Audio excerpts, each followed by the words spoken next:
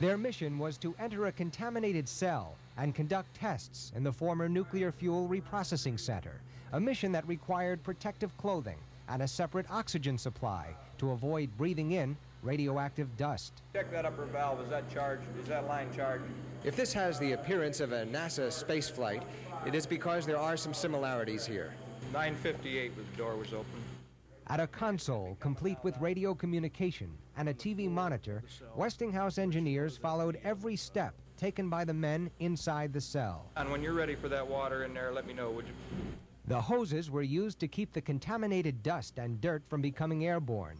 This was the cell where uranium was extracted from dissolved nuclear fuel rods. This is the first cell that we have entered, which has previously been unoccupied for many years.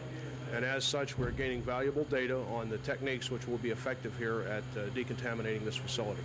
While humans were able to probe around this area, only robots were allowed in this section of the plant.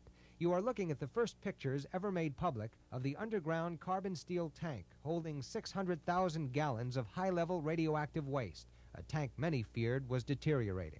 We found that the tank was not deteriorating. In fact, it was in better condition than the engineers had hoped for. The next step will be to take a sample of the radioactive liquid inside the tank as the $500 million 10 to 15-year cleanup project inches its way toward completion. Rich Newberg, News 4, West Valley.